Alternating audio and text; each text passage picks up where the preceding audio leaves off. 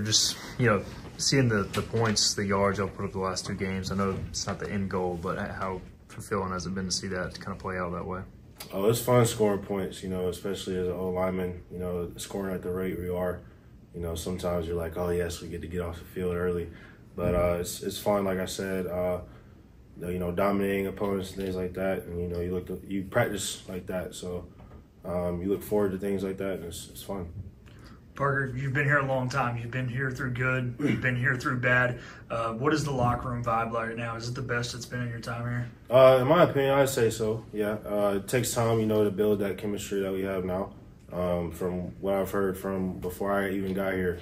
So to where it is then and to where it is now, everybody's equal, everybody's one, and, nobody thinks they're better than somebody because you're in this position or that position. So it's pretty exciting to see, guys meshing like that, and you want to play for people like that. So, as a veteran on this team, is there anything you tell the young guys or the other older guys tell the young guys about what it would mean to go to a bowl game at this point in your career? It's very important, especially for the seniors and things like that. You want to put your name out there. Scouts and other people like that are looking to see or is this guy helping the team win? Is he doing what he's supposed to do to help the team win? And it's my last season, so, why not, go out with a big one, get a ring, have fun doing it.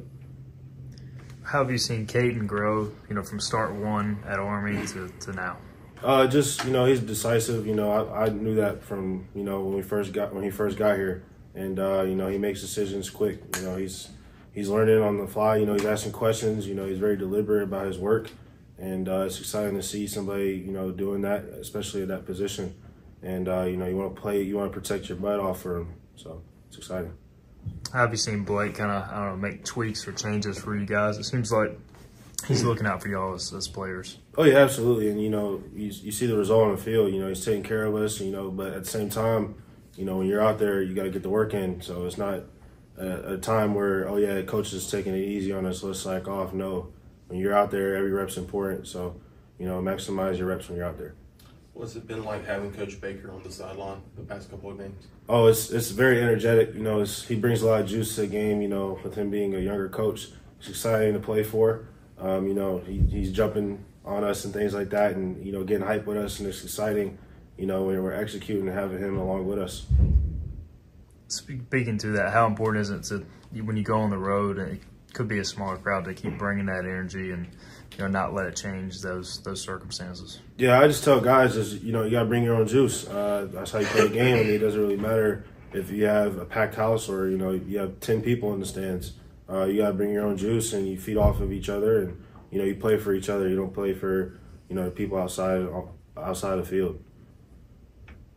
What do you see from Tulsa on film, from what you've been able to see? Oh, a very aggressive front. Back into linebackers as well. They're not going to quit. They're a hard-nosed team. They're a very physical team. They're coached well. They're very disciplined with their run fits and things like that, and a very aggressive team. And it's a good challenge to, go against those guys, so I'm excited for it. JDB complimented you guys for sticking to the process earlier in the season when things weren't going so well.